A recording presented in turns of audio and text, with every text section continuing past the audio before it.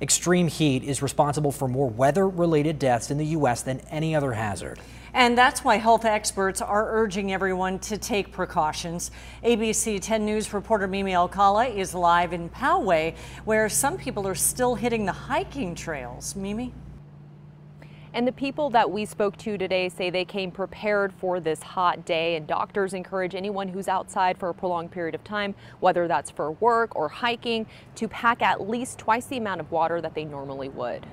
Anthony Biondo is an avid hiker. He came prepared for Thursday's heat in Poway as he took on Iron Mountain Trail. Yeah, I brought a liter of water in my camel pack with PNG electrolyte blend and then just extra water here for on the way down. He says the breeze up and down the trail helped him cool off, though it was hot, reaching about 90 by the afternoon. San Diego County's heat wave is expected to last through the end of the work week. Biondo encourages other hikers to know their limits. If you've never been on the trail before, pace yourself. You can always come back and push harder the next time. The rising temperatures could mean more people seeing heat-related illnesses if they're out in the sun for too long. Make sure that we are well hydrated and try to avoid as much as possible outdoor during the heat peak. Dr. Kaveh Bamanpour with Sharp Community Medical Group says people with underlying health issues, the elderly and children, are especially vulnerable during these heat waves when it comes to heat strokes.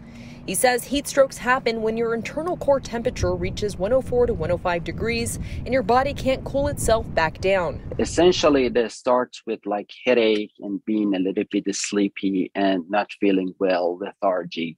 And then it can go all the way to nausea, vomiting. Other signs include when sweating has stopped but you're still feeling hot, dizziness, rapid heartbeat, and confusion. Dr. Bamanpour encourages people to hydrate immediately and seek medical care if you do experience those symptoms. You might not feel anything during those hours when you're under the sun. The problem is after you go home after a few hours, then you feel that you have headache and you have body ache.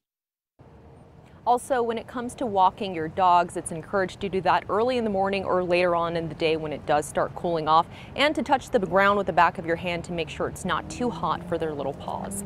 We're live in Poway. Mimi Alcala, ABC 10 News. Yeah, we all need to think about it. Thank you, Mimi.